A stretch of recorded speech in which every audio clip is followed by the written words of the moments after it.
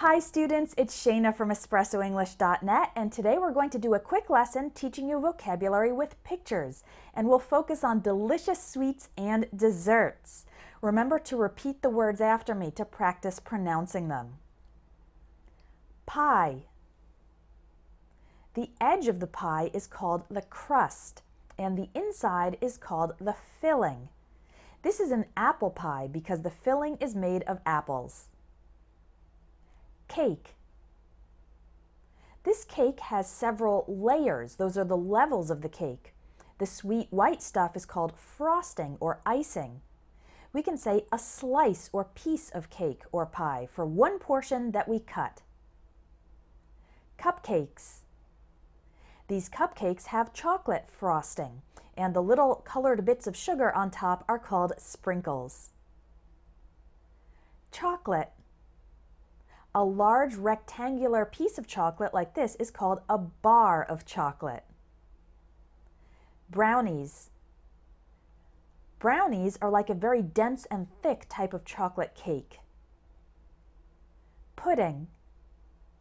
Pudding is a creamy dessert. It can be softer, like yogurt, or firmer, like flan. Gelatin, or Jell-O. This colorful and transparent dessert is often given to kids. Whipped cream. We put whipped cream on top of pies, cakes, ice cream, and sometimes drinks like hot chocolate or coffee. Candy. Candy is a category that includes many different types. There can be soft or gummy candies that you chew, or hard candies that you suck, you keep in your mouth for a long time. Lollipop. A lollipop is a hard candy on a stick. Marshmallows. Marshmallows are soft and squishy puffs of sugar. Cotton candy.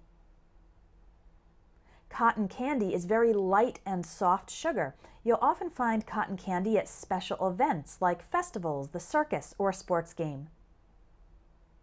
Ice cream. One ball of ice cream is called a scoop of ice cream, and we often serve it on a cone. Popsicle or ice pop. Jelly beans. Gum, chewing gum, or bubble gum. Candy cane. Candy canes are associated with Christmas. Which one of these sweets and desserts is your favorite? Personally, I love dark chocolate and ice cream. Before we wrap up, I'll give you one bonus expression, and that is saying someone has a sweet tooth. If you have a sweet tooth, it means you really like sweet things and you tend to eat a lot of them. There's lots more to learn, and if you want to continue improving your vocabulary, you'll find more than 1,000 practical and useful words inside my Vocabulary Builder courses. They will help you increase your vocabulary so that you can express yourself better in English. Click on the link in the video description to learn more about the Vocabulary Builder courses. I hope you enjoyed this fun and colorful lesson, and I'll talk to you next time.